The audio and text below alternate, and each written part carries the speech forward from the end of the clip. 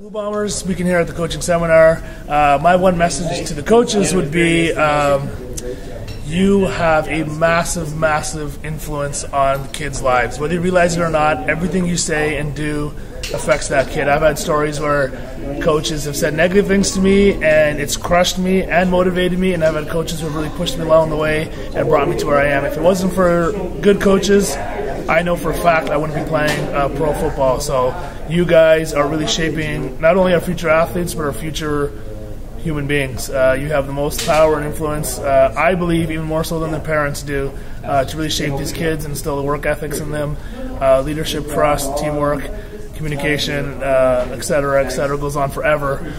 But keep up the good work. I'm proud of you, and keep it up.